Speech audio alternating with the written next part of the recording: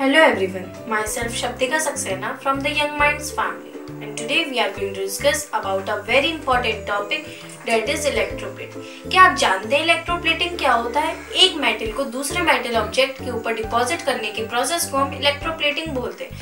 The process of depositing a thin layer of a desired metal over a metal object is called electroplating.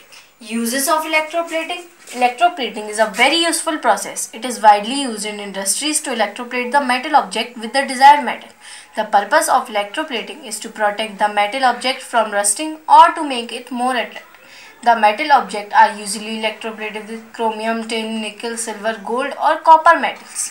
हम सिर्फ उन्हीं metal को अपने process में use करते हैं जो हमारे मेटल ऑब्जेक्ट को रस्टिंग से भी प्रोटेक्ट करे और साथ ही साथ उसे एक शाइनी अपीयरेंस भी दे.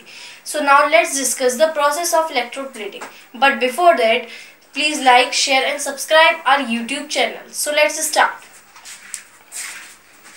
Let's take an example of iron key on which we want the copper plating. हम इसे नेगेटिव टर्मिनल से कनेक्ट करेंगे और साथ ही साथ एक कॉपर प्लेट भी लेंगे जिसे हम पॉजिटिव टर्मिनल से कनेक्ट करेंगे. And as electrolyte we will take copper sulphate solution. जब हम इसमें इलेक्ट्रिसिटी पास करेंगे तो electrolyte copper sulphate solution break down हो जाएगा पॉजिटिवली चार्ज कॉपर आइंस में और नेगेटिवली चार्ज सल्फेट आइंस में.